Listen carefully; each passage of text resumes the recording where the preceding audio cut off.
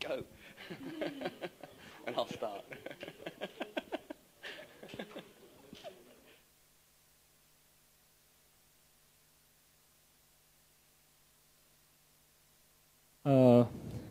Hello, welcome back to Lasagne. Next speaker is Nicolas Tollervey, which is going to speak about genetic algorithms and music. Right, thank you very much.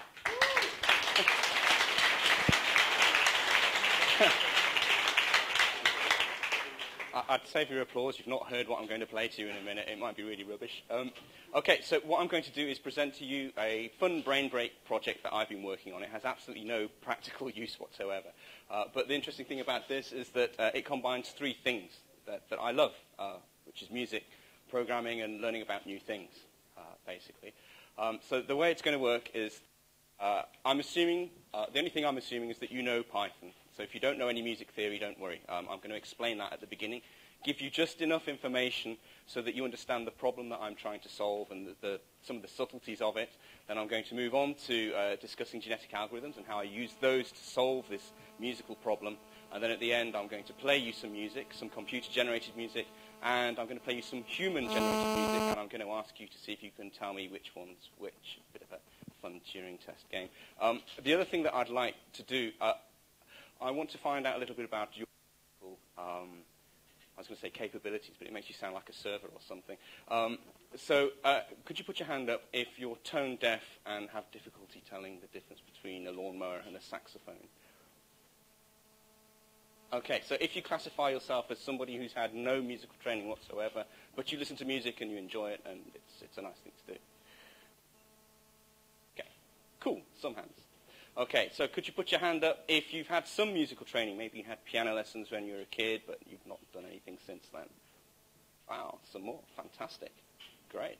Okay, and put your hand up if you're currently engaged in some sort of musical activity, maybe as a good amateur, or maybe you got up to grade 8 and you're still playing at that level. Okay, so there's a few hands. Bad amateurs, good, as long as you're a current musician. So I know that your knowledge is sort of up to date. And put your hands up if you've ever played professionally or you've got a music degree from a conservatoire, like the Royal College of Music or something like that.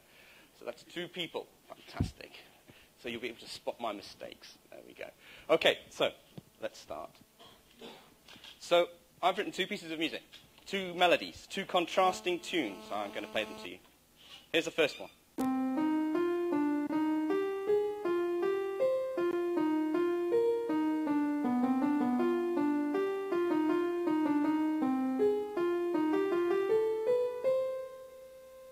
And here's the second.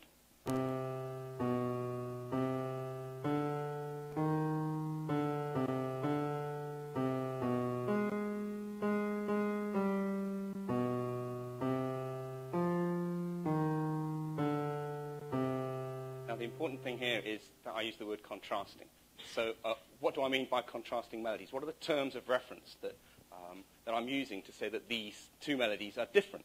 So let's unpack that a little bit and have a look. So one way that we can say that these are contrasting is by looking at the melodic shape, the shape of the melody. So in case you don't read music, the horizontal axis is time, basically.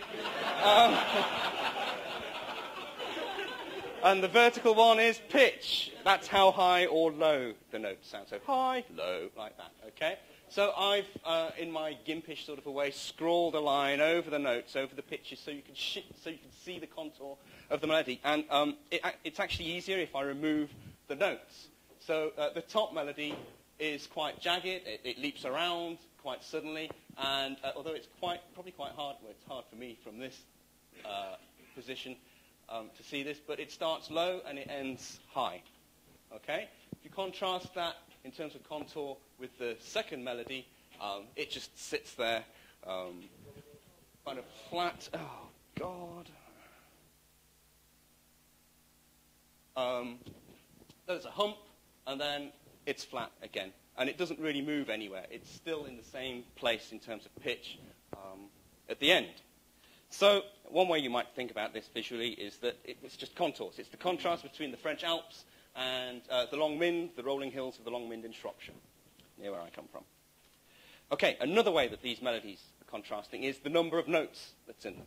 Okay, so once again, in my gimpish sort of a way, I just went splat, splat, splat, splat, splat with the paintbrush over the notes so that you can see this. If I take the score away, it makes it a lot more obvious. The top melody has a lot more notes in it, a lot more going on. The density is greater. So, dense versus sparse. Another visual sort of hook to remember this, okay? This is important because when I ask you to listen to the computer-generated music versus the human music, I want you to be able to hear, try and concentrate on these sorts of things. So, what happens if I put these two contrasting melodies together? They're quite different. What will happen, I wonder?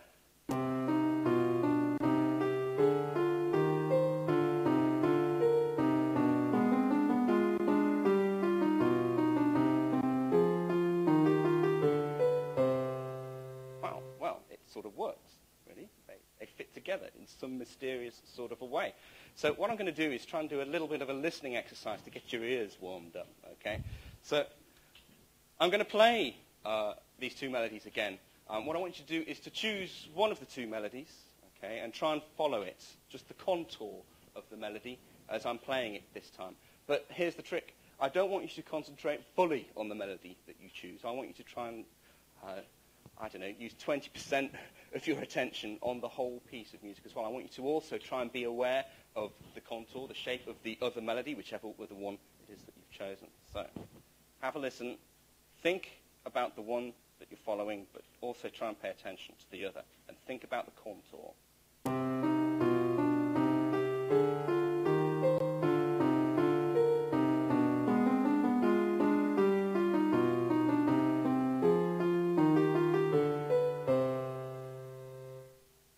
How many people got to the end at the same time as when they were following the music? Okay. I was hoping for more hands than that. Okay. So, what I want you to do now is listen again, but this time swap the melodies, choose the other melody, and I want you to think about the density of the music. So while you're following it, try and also be aware of what the other melody is doing as well.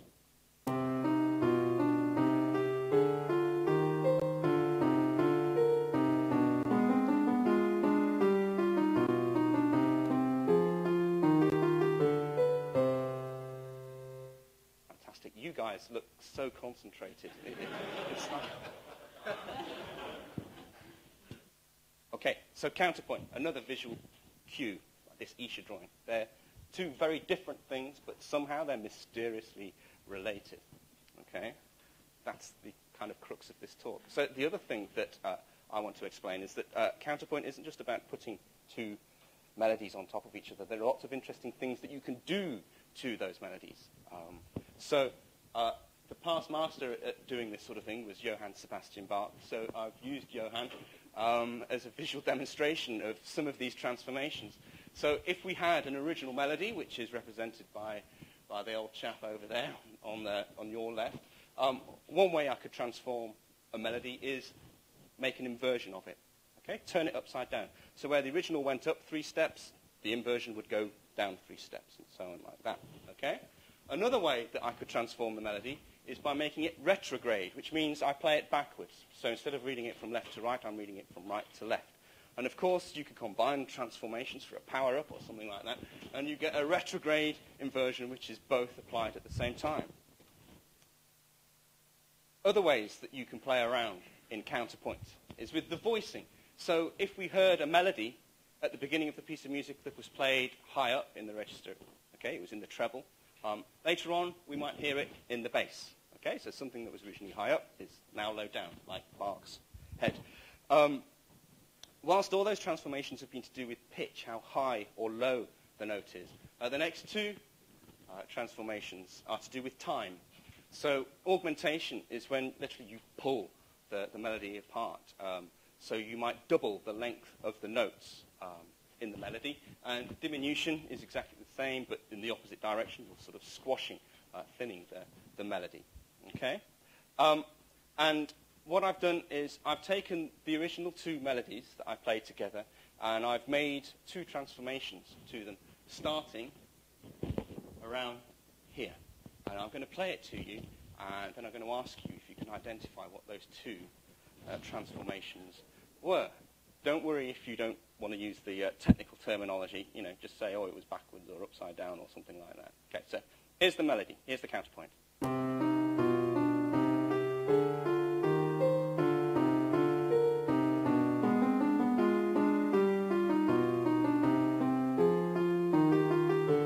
Okay, the transformation starts now.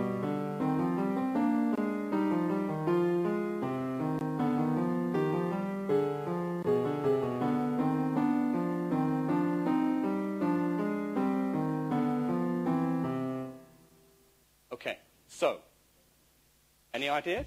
Just put your hand up. Yep. It was retrograde. It was played backwards. Yeah. And what else have I messed around with here? Yep.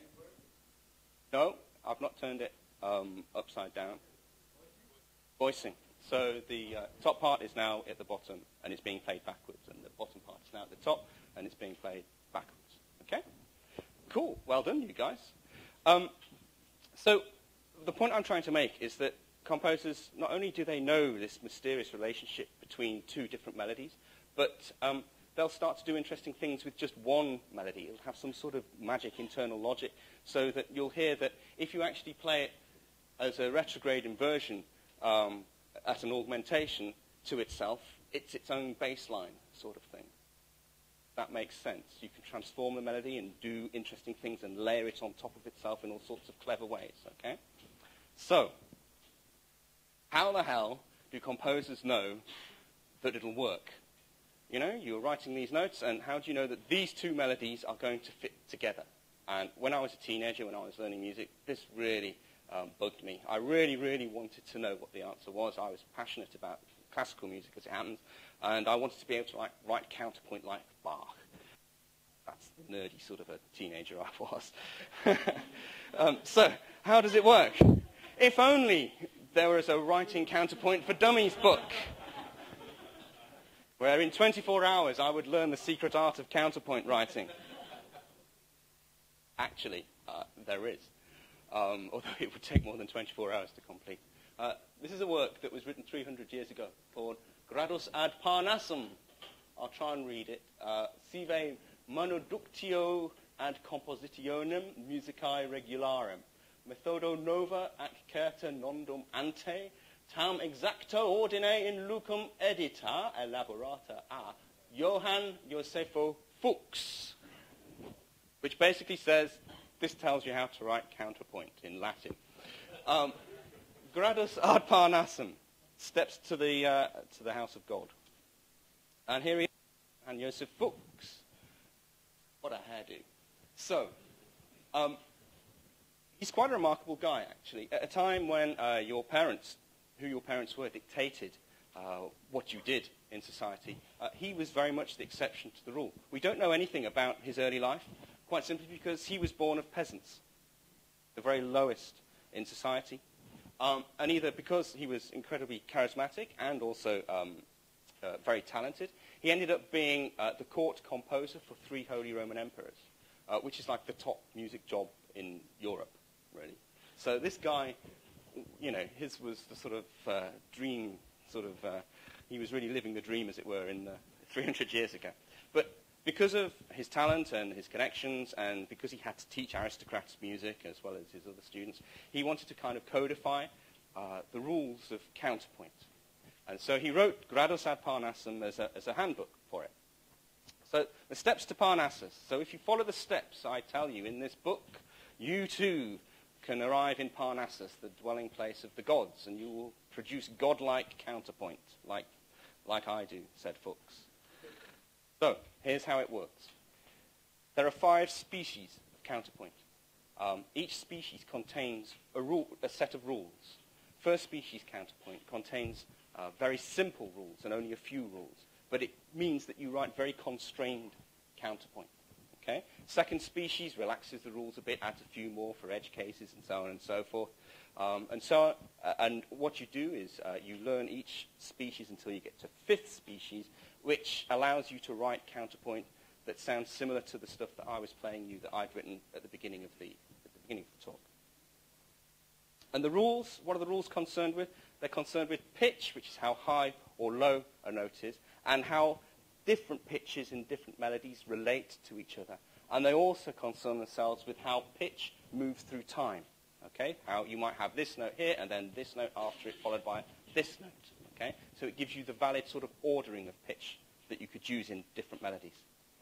And this is how it works. He starts with two-part counterpoint, which is what I've been playing to you. Two parts because it's got two melodies. Okay? And you learn the rules for first species counterpoint in two parts, for example. And then your teacher would give you a cantus firmus, which is a melody, basically. I'll come on to what a cantus firmus is in a minute. And then you are told, given this cantus firmus, using the rules of first species counterpoint, I want you to write a melody to go with it, another tune, okay, that will fit.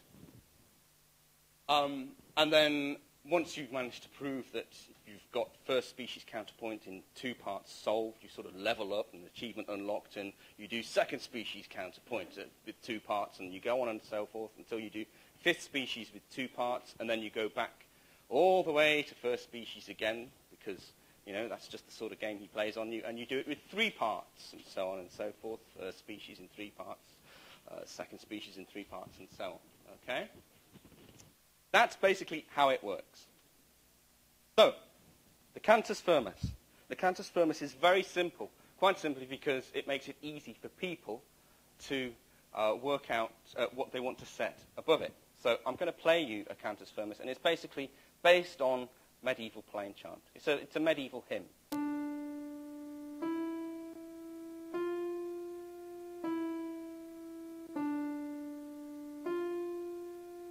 Afraid not.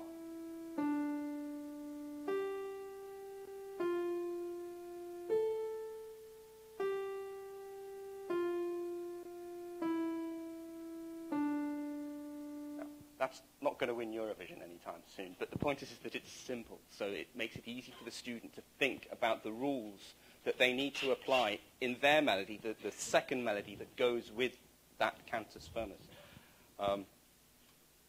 There we go. So, the rules concerning pitch. Some of the most important rules talk about the differences between the pitches in the melodies, okay? And the difference between pitches is called the interval, okay? This isn't going to get too technical, don't worry. But basically, it's the grey bit in the middle, how far apart the two melodies are and how they move in relation to each other like that.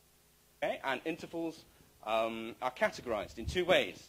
They are categorized into dissonances, which sound nasty, and consonances, which sound nice. Okay? And the rules will say you can use a consonant at a fifth or an octave on the first note of first species counterpoint. Okay?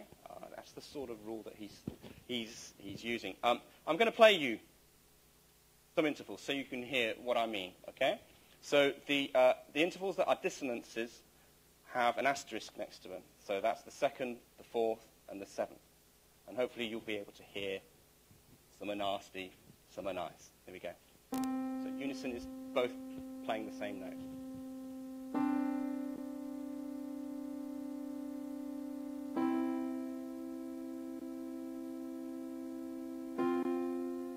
Sounding dissonance.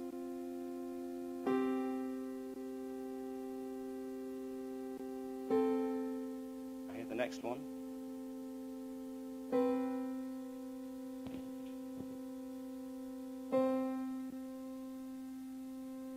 Okay, so rules about intervals, which you can use in what particular context, depending on what the melody's doing. Okay, the other sort of rules are to do with movement through time. It sounds like I'm sort of giving a talk to Time Lords or Doctor Who or something, but what he does, he describes 4 different ways that notes can move through time. There's similar motion, which I've marked in green. So the first 3 bars are all in similar motion. That means that the notes are going in the same direction, but by a different degree. So the top notes are moving by step, but the bottom notes, the E, the G, and the C, are moving by step. Okay, that's similar motion. Parallel motion is when they're moving in the same way, okay, but they're moving by the same degree. They're all moving by 1 step. Okay, then the next notes are similar motion, these notes here, from here to here, are contrary motion. So they're moving in the opposite direction to each other, contrary to each other. And oblique motion at the end is when one part is moving at a different speed to the other. Okay? Let me play this to you, so you'll soon get the idea. Similar motion. Parallel motion. Similar again. Contrary. And oblique. Okay. So, the question I asked myself, rather foolishly, was how can I use Fuchs's species counterpoint, Fuchs's rules for species counterpoint to create computer-generated music? So, here's the problem. Unfortunately, given all the possible combinations of notes, there's just a huge number of potential results. Okay, it's more like a needle in a haystack problem. Okay, and some people have tried this problem before, and they've tried to create the solutions algorithmically. Okay, by going, well, we're here. Let's look at what the rules tell us to do next. Let's go here. Okay, now we're here. Let's see what we're going to do next, and so on and so forth. And they sound, to my ears anyway, robotic. Okay, as if they've been created by a computer. And I didn't want that. I wanted it to sound a bit more natural. Okay, so what I wanted to create was a solution that was timely. Okay, so it would produce a result in about the same amount of time as a human would.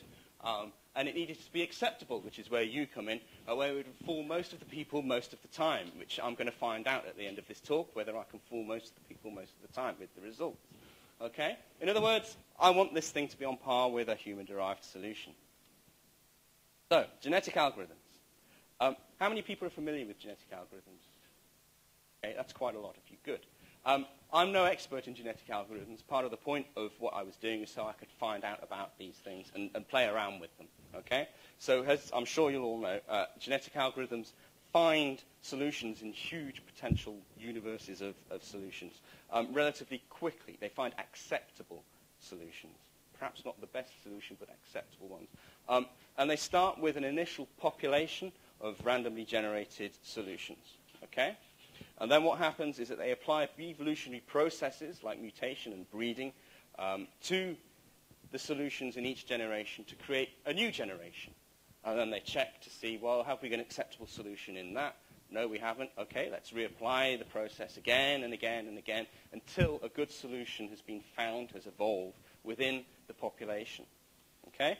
And, of course, they're damn interesting, which is why I was interested in them and wanted to have a play with them. Okay? Hey presto, Fuchs, get it, is born. This is my little tool, okay? So, how does it work?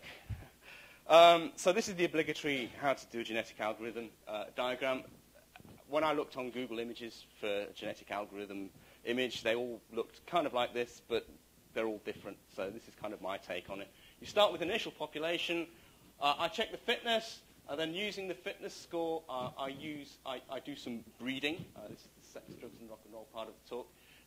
And the breeding is done in such a way that the fittest are more likely to be chosen for the breeding to take place.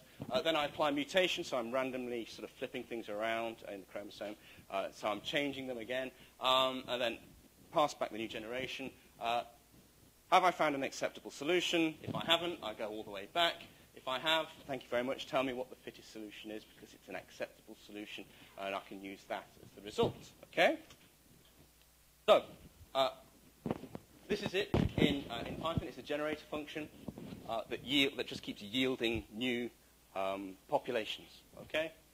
There's not really much to say about it, apart from it takes 4 arguments. The population, the initial randomly generated population, it takes a fitness function, which is used to work out how fit each of the potential solutions are in any generation. Then it uses the generate function, which encapsulates the breeding and the mutation to create a new population. And then the halt function is called to check if we found an acceptable solution. It's not rocket science, this. So originally, I was going to give you some sort of genetic algorithm talk with music as the example that I wanted to evolve.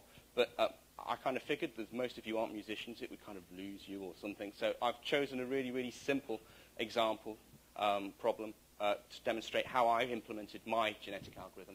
So what I did is I created another tool called word elution, which is really, really useful because it evolves words. So I can tell it, as you can see up there, word elution with the -w flag cat. I want it to evolve the word cat. Okay, so this is truncated here, but if you look at the top population, the list of 3-letter words, it's just randomly generated junk. But it's found one, pot, which has a fitness function, which has a fitness score of 1. Okay, and the second generation has perhaps some more fitter solutions that are closer to the word cat, and so on and so forth, until finally, down here, we've evolved the word cat out of each iteration of the genetic algorithm. Okay? So, how do I judge the fitness of these words? Well, it's quite easy. I use the Levenshtein distance, okay, or a variation thereof. Okay? So that's what I'm checking in the fitness function, and I'm using a closure here because I want to check it against the target word, cat, in our case. Okay? Every candidate solution is an instance of this genome base class. This is where I try to use the correct terminology, but I can never remember what it all means, so you'll just have to forgive me if I get it wrong.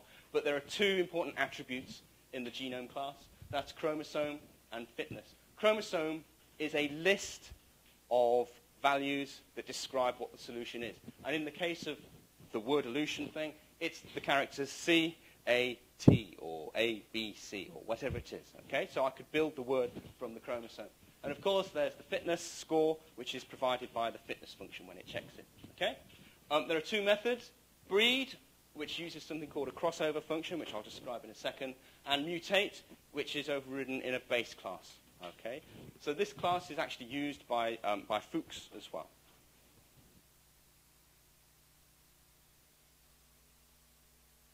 So this is where reproduction happens. This is the sexy slide. I use crossover, and basically what I do is I take the chromosome of a mummy and a daddy, and I choose a crossover point at some point in the chromosome, and then I just swap the ends, basically, so that the 2 children that are returned, the baby 1 and baby 2, are a combination of the information in the chromosome of the mummy and the daddy. Okay, you can see that happening here. Okay, so cat and dog could produce cog and dat. Does that make sense? Okay, because I've obviously split between the first and the second character and then swapped the ends around. Okay? And in the word elution command, I've subclassed the genome class with mutate. With the mutate function, basically what I'm doing is iterating over the chromosome, and there's a mutation rate chance that I might randomly change the value at that point in the chromosome list. Okay, so where there might be DOG, if I have the mutation rate right, it might by chance change it to DUG because I've changed the O to a U. It's just a randomly selected letter. Okay? And this allows the genetic algorithm to search new areas of the problem space and evolve new solutions. Okay, so the generate function makes new generations. When I showed this talk to a friend of mine who's a university professor and expert in genetic algorithms, he said, well, it's not very common for people to save the top 50% of a generation. So the first thing I do is, given a generation, the original generation, what I do is I take the fittest 50%. Okay, that means that there's no way that I can kind of slide backwards in evolutionary terms, okay, because there's always going to be the fittest solution in the next generation. But he said 50%, that's a bit arbitrary, and I said, yes, well, it just means I have to do length divided by 2, which makes it kind of easy, really, to go. And the rest of the next generation are created here, where what I do is I select a mummy and a daddy with something called a roulette wheel selection, which I'll talk about in a minute, but that basically means that the fitter you are, the more likely you are to be selected. Okay? And then I create some children by breeding the mummy with the daddy. And then I add those to the new generation. And then you can see down at the bottom, there's the mutate function happening on all the offspring. And then I do some jiggery-pokery to make sure that the new new generation is the right length, and then I would just return the new generation. Nice and easy. So roulette wheel selection, what's that all about? That's the function, but actually it's a lot better if I just show you a picture of a sort of a roulette wheel. So what I'm doing is totaling up all the fitness scores. Okay? So that means if you look at the top, V, X, C, O, Y, W, and MSS that all have a fitness score of 0 don't even get on to the roulette wheel to be potentially selected. Okay? And the amount of space that you get on the roulette wheel is a proportion of your fitness within the total fitness score. Okay? So in this case, I've got a 3 in 5 chance of choosing something that's really quite fit. Okay? Finally, I have a halt function, which tells me, basically, is the fitness score the same length of the target word, in which case I've got all the letters right, so I can halt. I also make sure that I don't go any more than 100 generations, just so that it's not going on forever and ever. Okay, so now, going back to Fuchs, the two biggest differences between the word illusion example and Fuchs is the encoding of the musical information, which is the chromosome. So the chromosome in each of the genome classes is a list of numbers, basically, which is good because when I'm testing for the rules of species counterpoint, if I want to find what the interval is, I just take away the base value from the treble value, and what's left gives me the interval that I need. Okay, so I can encode the cantus firmus down here using the numbers 57658798765 as described at the top there. Okay. The other major difference is obviously the fitness functions aren't, how close are you in Levenshtein distance to a word. It's more like this, the encoding of the heuristics that Fuchs gives in his Gradus ad Parnassum. Okay? So these are two examples. The first example is to make sure in first species counterpoint that the note starts at an interval of a fifth or an interval of an octave. Okay? And I use rewards and punishment scores to change the fitness. And the second example makes sure that the last note in a first species counterpoint is right in that it finishes at an octave. Okay? And again, I'm using rewards and punishments to change the value of the fitness function. Okay? And here's all the rewards and punishments that I'm using for first species counterpoint. And basically, when I do a test, I start with 0, and if you tick a few boxes, you get the score incremented. If you make a few mistakes, put a foot wrong, they get decremented by these amounts. And the values for each of these particular punishments and rewards, they're kind of hand-tuned. So these are a bit like kind of the knobs that I can twiddle to make sure that the counterpoint comes out right. Okay? So the question, okay, sorry, I missed this slide. A simple command. Okay, so all I need to do now is run the Fuchs command. The -s flag tells me which species I want, so I want first species counterpoint. -cf for the cantus firmus. That's a numeric encoding of the cantus firmus using the scheme I just showed you a couple of slides ago. -o for output is the name of the file that I want. So kind of evolution happens at that point. Fuchs kicks in, and what it produces is a Lillipond file. GNU Lillipond is a music typesetting program, part of the GNU project. And what it will do, it produces beautiful-looking music. It's the thing that I used for all the musical examples in here. And it also produces a MIDI file, so you can hear the piece of music. So I use Lillipond to take the output from Fuchs and turn it into a PDF and a MIDI, and then I can go and listen to it and cry because it didn't work or whatever. So here's the question. I've been trying to get to this point in my talk because I want to see whether I can fool you. So how does it perform? Species counterpoint was composed 300 years ago, and Fuchs actually provided solutions. Okay? So what I'm going to do is play you first, second, third, and fourth species counterpoint, and you're going to hear two melodies, two solutions, and I want you to tell me which one is Fuchs and which one is Python. Actually, we have the notebooks for Mozart, Brahms, Bruckner, and Beethoven, as well as many other composers, and their solutions to these. So I've actually used Mozart for the second species counterpoint. Can I get you to misidentify Mozart? So, counterpoint, Python.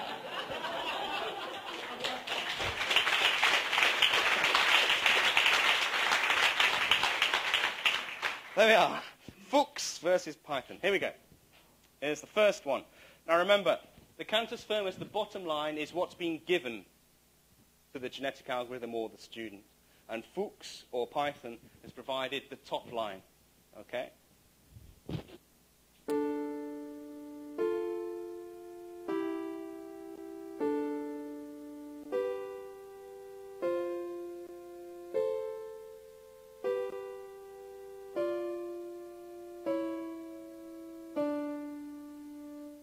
As you can hear, it's very, very simple at this stage. It's first species counterpoint. Here's the second melody.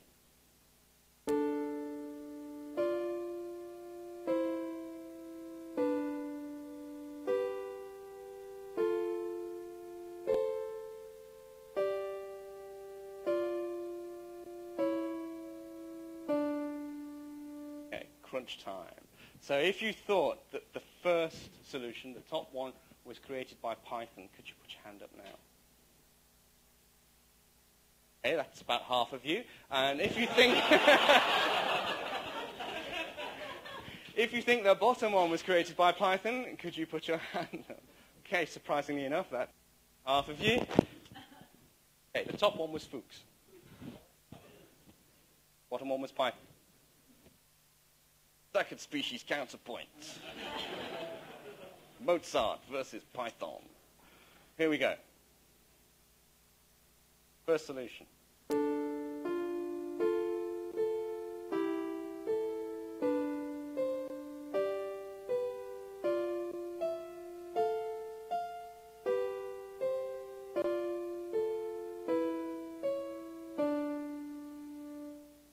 Okay, so there's more oblique motion in second species counterpoint, and there are dissonances now allowed. Quite a number of rules about dissonances.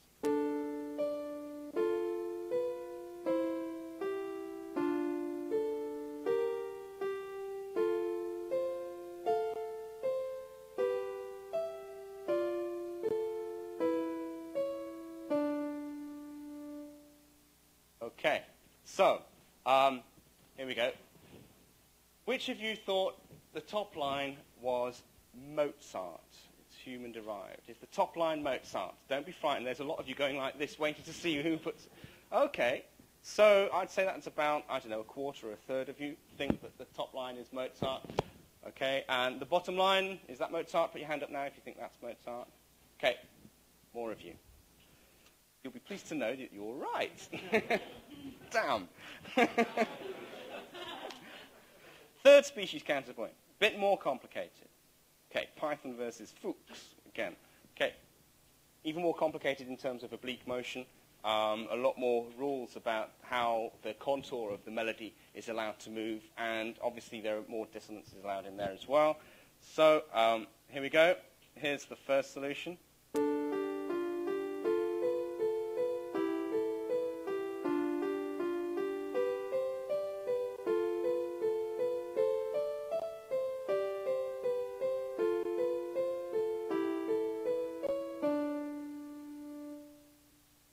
And the second solution.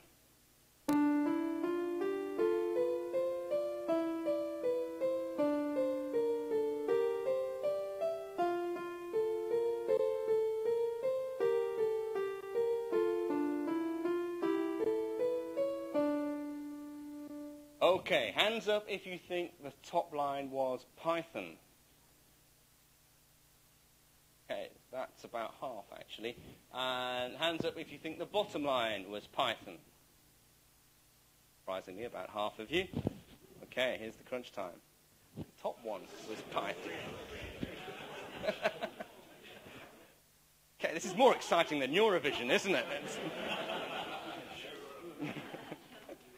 Okay, fourth species counterpoint. Again, some Fuchs versus Python. The thing about fourth species counterpoint, it may seem like a step backwards, but it's introducing something called a suspension, which I won't go into. But a suspension is when you're allowed to put a dissonance on the first beat of a bar, and it will resolve to a consonant. Which is why, instead of putting it note for note, it's going bom, dom, dom, dom, dom, dom, like that, alternately. Okay, so here's the first solution.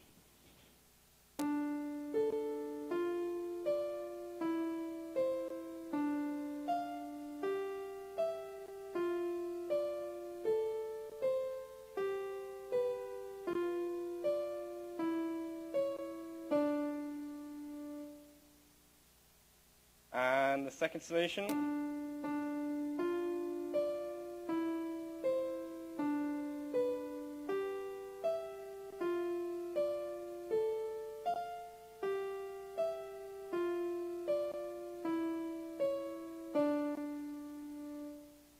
Okay, so we'll try. Which one's Python? If you think the top one is Python, could you put your hand up now? Okay, that's not many of you. If you think the bottom one is Python, could you put your hand up now? Most of you think the bottom one is Python. That's really interesting, because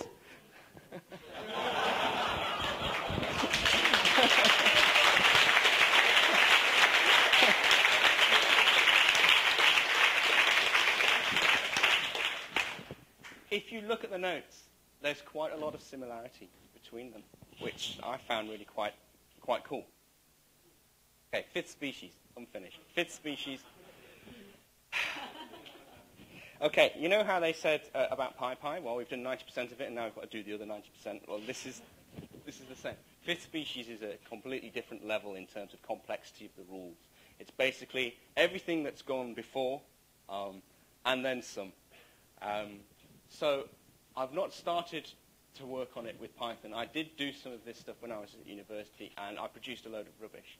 It's kind of 10 years down the line now. I think I know more about programming and have a better feel for the problem. So I've not created a fitness function for fifth species counterpoint. But I'm going to play you Fuchs's answer to fifth species counterpoint so you can hear how similar it is to the counterpoint I played to you at the beginning.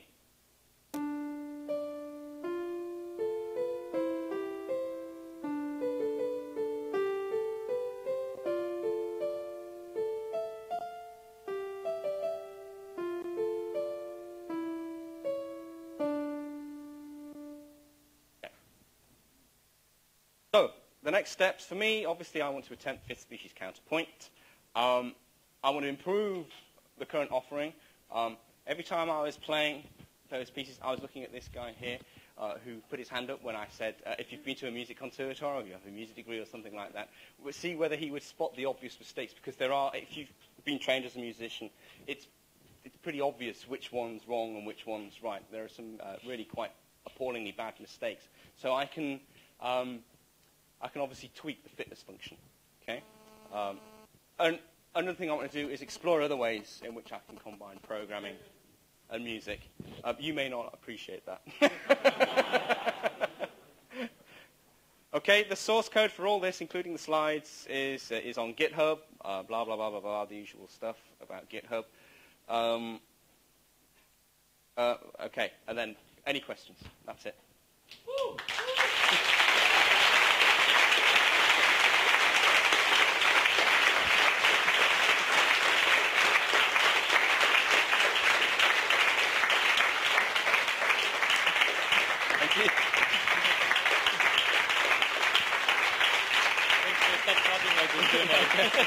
You're really cool, man. Thank you. Thank you. All right, that was great. Okay, first question. There you go. Hi, actually I missed all this questions, so I just thinking that Python plays better than Mozart. But I am a natural language processing researcher, and did you think about from the other side, because I'm also familiar with genetic algorithms. Yeah. But you could do actually most of this work in the same in the other way, that you can use n-grams and something like that, yeah. just Markov to chains. yeah, Markov chains, just to learn from plenty of examples of playing, and then you are not you don't need to implement all these rules by as a fitness function, but you just can learn arbitrary this kind of things. Do you think about it, or do you want to do this in later research? What do you think about it? Yeah, absolutely. So if you missed the beginning of the talk, part of the point of this was so I could learn a bit about genetic algorithms. Okay. And you're right, it's probably not the best way to go about solving these problems. The strategy that you talk about, using n-grams and Markov chains, has been used before with other musical systems. So Douglas Hofstadter in a book whose name I can't remember, talks about exactly doing this. And depending on how big the value of n is, will get you closer to something that sounds like the target composer, as it were. So it's something that I want to look at. And yeah, I have been thinking about that a lot, actually. It's something that I want to look into. So we'll see what happens. Okay. First of all, congratulations, because it was the longest ovation I have heard on this and previous EuroPython. Okay, thank you It was very much. really nice.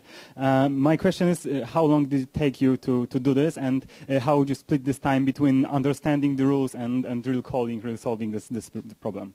Okay. So I did a lot of the thinking around this when I was at university, because I attempted this very problem and didn't get very far, which was basically my master's thesis, which is how I cocked it all up, really. You could see how long it took me from the GitHub check-ins.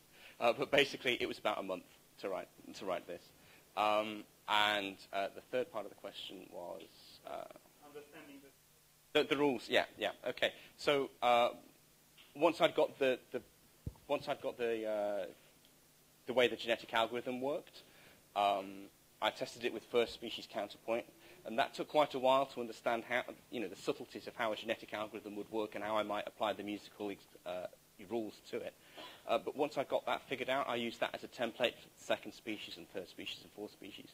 Unfortunately, fifth species is so kind of out there and complicated that I can't use that template, so I'm going to have to start again and think carefully about fifth species. But yeah, that's basically how I did it. So the way that you do your breeding, you set a midpoint, you take chromosomes to the left. It could be any point. Yeah, along, yeah. But you don't just say for each chromosome pick from a random parent. You try to get kind of contiguous sections. Yeah. Right. So, is that common to all genetic algorithms, or did you pick that because it would help you here? There are two reasons why I did it that way. The first one was simplicity, because it's simple to explain and simple to understand, and I'm learning about genetic algorithms.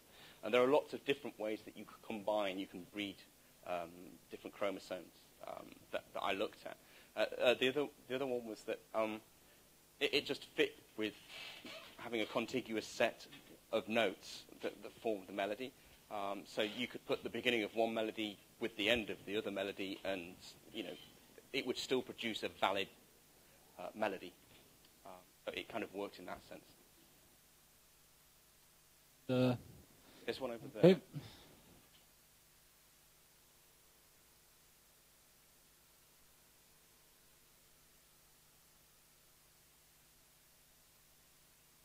What was the average running time of your simulations, and do you have any consistent number of how many generations you needed to pass the fitness function?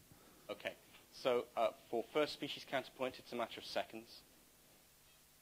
For third species counterpoint, which is a lot more complicated, I'd say 30 seconds to a minute, depending on how it's moving around the fitness, around the solution space. I've not really done that much because I only finished this sort of stuff 2 weeks ago. So I've not done that much analysis of what I've got, which is why I said I wanted to think carefully about this and measure stuff and then try and improve it. Fifth species counterpoint, that'll be just off the chart. I have no idea how long that's going to take, but it definitely meets the requirement that I set myself at the beginning, that it has to be done in a timely fashion. How many generations is it? That depends on the species. So each species has a different number of candidate solutions in a generation. So third species counterpoint has something like 1,500, I think it is. And it won't run more than 200 generations.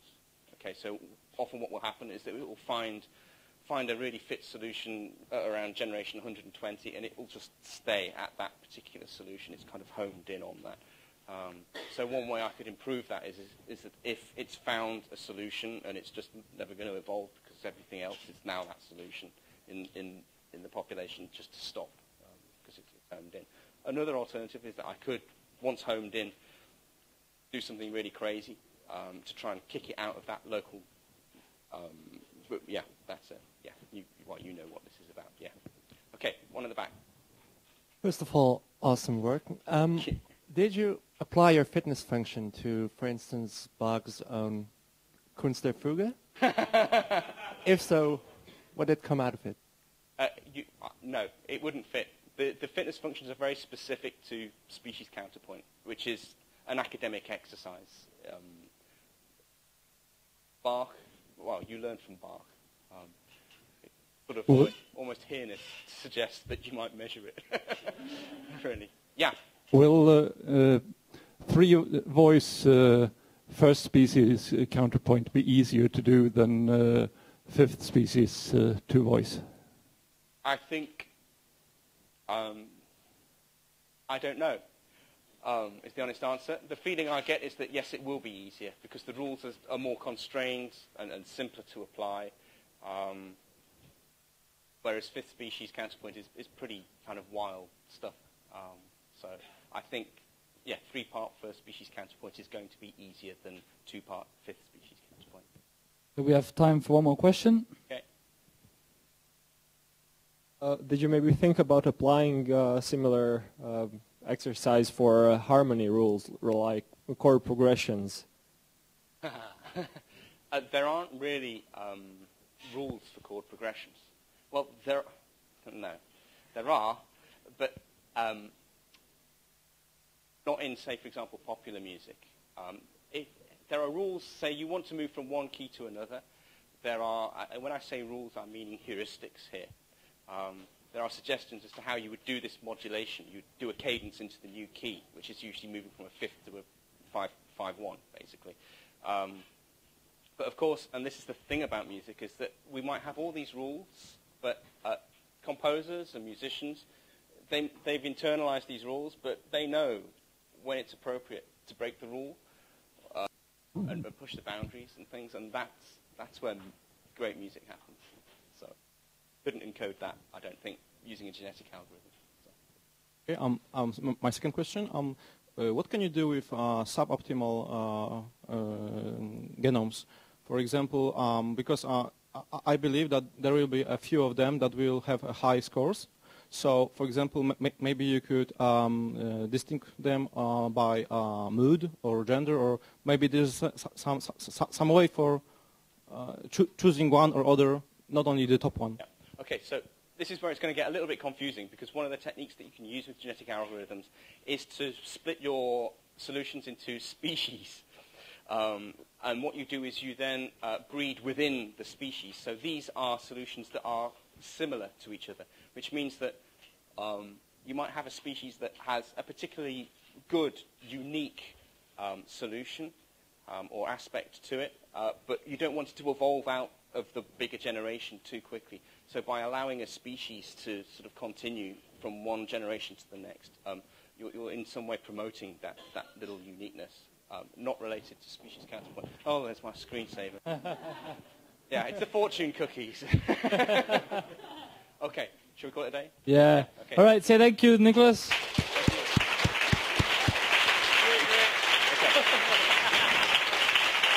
Thank you.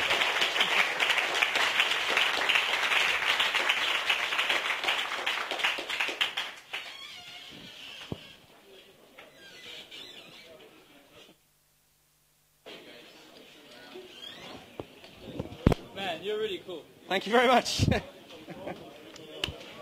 Oh.